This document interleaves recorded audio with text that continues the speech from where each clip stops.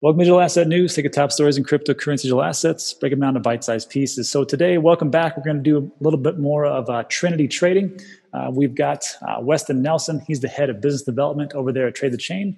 We've got CJ with Market Rebellion, and of course myself. Each person has their own function, and we're going to use a tertiary method. So it'll be, of course, Weston using Trade the Chain or sentiment analysis, where they use a device or machinery which crawls the entire internet, all the blog posts, all the big exchanges, websites, and also is one of only 4 cryptocurrency companies that has a direct API into Twitter to disseminate billions and billions of tweets to give us a fantastic sentiment analysis.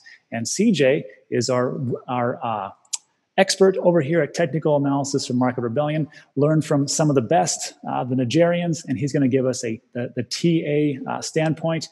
And then if it gets through Weston and CJ, then it comes to me for fundamental analysis. We'll take a look and see if we'll invest. So, gentlemen, what do we got today? What can we look at? All right, let's pull up the Trade the Chain dashboard here.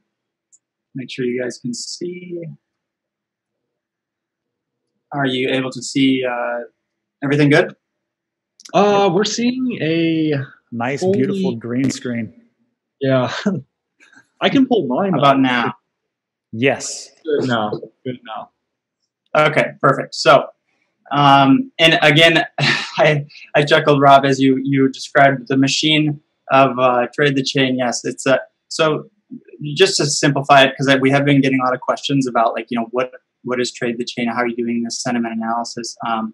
It's a form of data science, NLP, natural language processing, which scrapes the web to basically take all the text and then determine a sentiment, which is quantifying it for using in trading. So in a nutshell, that's it. And then we have a community as well, which is extremely helpful to help people understand how to use that to profitably trade. So the coins page is where you're going to do most of your research. But if we're looking to make a pick right now, again, I like to start with the 1 hour range. And looks like we got a couple contenders, but I go with Loopring right here, LRC, looking at a positive mean over the next hour of 2.33. Trading volume is up, tweet volume is up, and we're down the last hour, so probably a good entry point. Gotcha. So Weston, real quick, tell us about the 1 hour projected range, because that's what I get those questions a lot too. What is the one on the red in the middle and the one on the right as far as ranges go? Yeah. So and if you notice too, it just actually went up, which is good. So the ranges, those are the projected ranges that the machine or our system is spitting out based on all the inputs over the next hour on a rolling basis. Every 5 minutes it updates. It's projecting negative. So for Loopring, negative 0.275% on the low end, and what is that? 7.86% with a mean of positive 2.55%. So I like that it's leaning towards, the mean is leaning towards, positive 2.55. And that's with 90% confidence intervals from all the data. So basically, it's likely to stay within that range, but it's very well possible to go out of it on the negative or the upside. So 90% of the time, it's going to be plus 2%. Is that what we're looking at over the next hour? It will be within that range. Okay. The mean of the likely outcomes is the 2.55. Perfect. So this is why we need CJ. So CJ, tell us about the technicals, because one part's looking good. Let's see if we can get the second part. Yeah, let's take a look.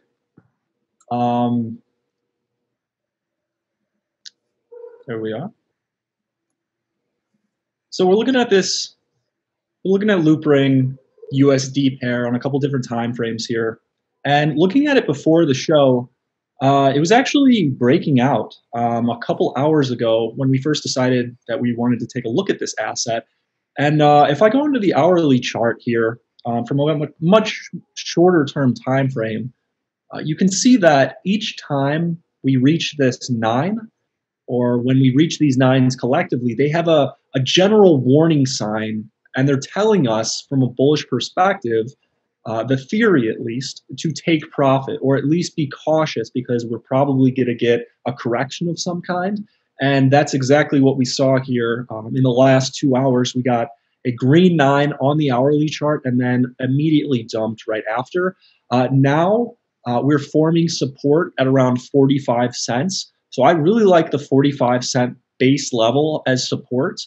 Now, if we look at maybe some longer time frames on the daily term time frame, you can see we have kind of a ascending triangle forming here on the daily time frame.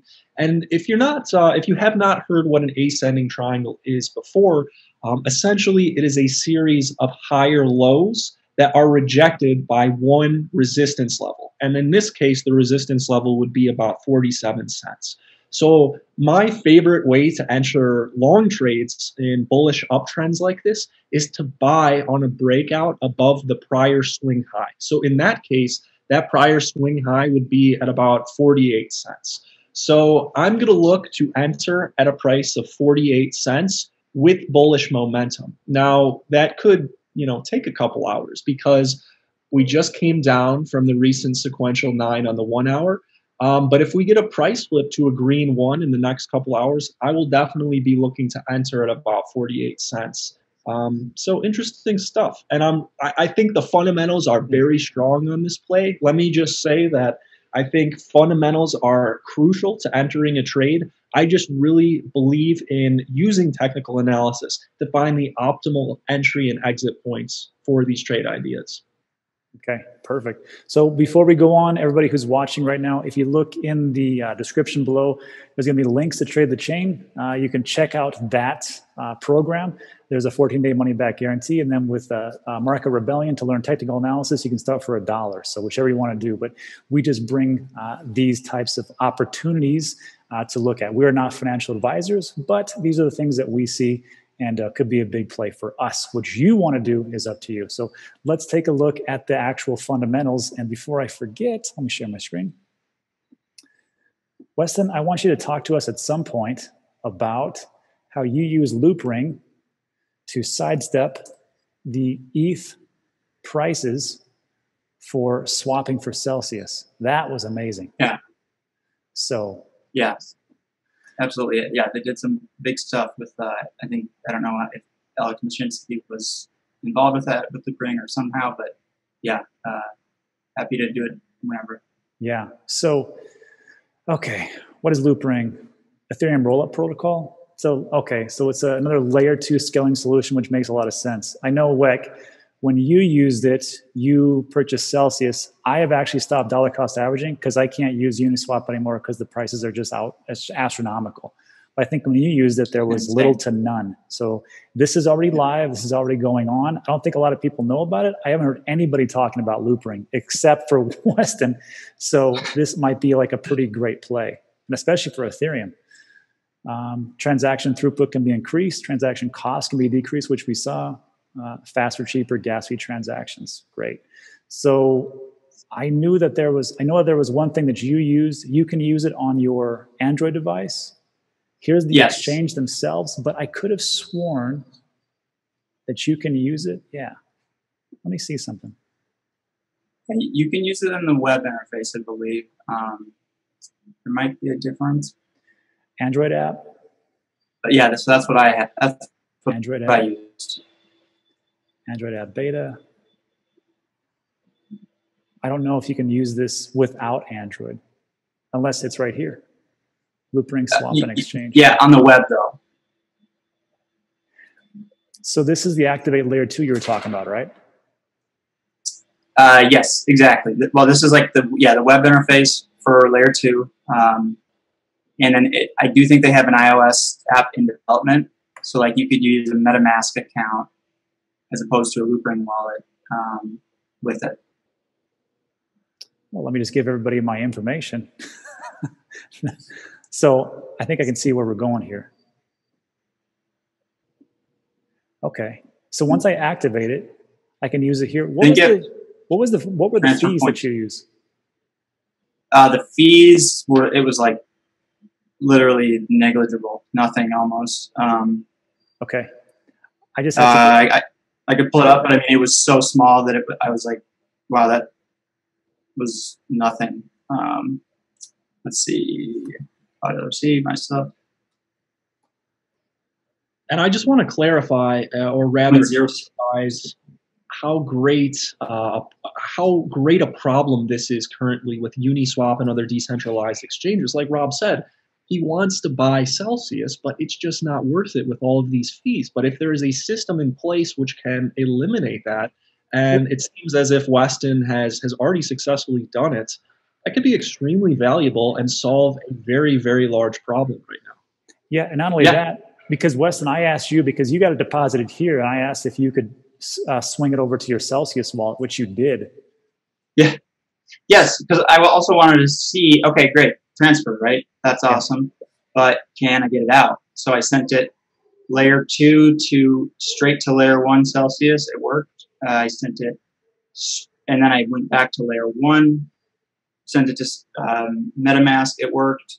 I think for the full effect to go in place, Celsius would have to, like a wallet at Celsius would have to be on layer 2. But at least for now, half the problem is solved. You can acquire Celsius on the cheap, basically. Yeah, that makes sense. So later on, we'll do a full deep dive into this one. But for right now, it looks good. If the fee is what I'm seeing this correctly, 0.25%. I think it's lower than that, even honestly, because you're in layer 1 still. Oh, look at what it says. Price impact. Does that mean? I wonder what that consists of. Is that the market makers? The amount that it would revert if it was more than that.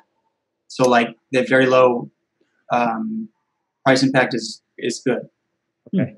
So I'll do this later and I'll do this right now. But yeah, so it's a weird thing. We're talking about just investing in Loopring. We go down this rabbit hole. So we get like a 2-for-1 special for everybody. Okay. So then just so everybody knows, every trade that we do, we put it up here at Trinity Trading, which is open to the web. Everybody can take a look at. We've done 3 so far. We did Maker. This was on January 6th. Started at 1,081, sold off at 1,620, 50% profit. We did Reserve RT on January 8th, and then it went 0.0475, 15%. Synthetics, not too bad. A paltry, almost 8%, but this was a short-term and a long-term one. I still think synthetics could be a great long-term play like you guys were talking about, but I will add this in after this video for Loopring. Now, the big question is, where do we find Loopring? Because I see it here at Coinbase Pro. I wonder if it's on regular Coinbase. Not my favorite, but what are you going to do? I just bought it on Uniswap. A lot of places. With Uniswap, were you able to use? Could you use Loopring to buy Loopring, or use Ethereum on this? I think I just bit the bullet and paid the fee. You might be able to create a Loopring wallet and transfer Ethereum to buy Loopring. I'd have to double check on that. So let me just take a peek real quick. But you can for sure buy LRC on Uniswap V2 right now, like no issues. Yeah. Also available on Binance under the BTC pair. Thank you. So Binance. And then it is on Coinbase regular if you want to pay those ridiculous fees. Sometimes you got to bite the bullet. Okay, let me put this up. So that is it. So anything else, gentlemen, before we go? Thank you for watching. Not financial advice, of course. Educational, entertainment purposes only. But thanks, guys. Thanks a lot. And remember, sorry, Weston, just below the links for TTC as well as Market Rebellion. And last thing to say, Weston, what was that? I was just going to say I'm very excited about the Loopring. Layer 2 scaling has been this thing that has been needed for so long, and if it's really solving that problem, we'll see. It's early, but I mean, that would be tremendous for the space and adoption. So, And it's in beta, so just like it said at the very top in yellow, use at your own risk. All right, buddy, thanks for stopping by and watching. We'll see you on the next one. Thank you.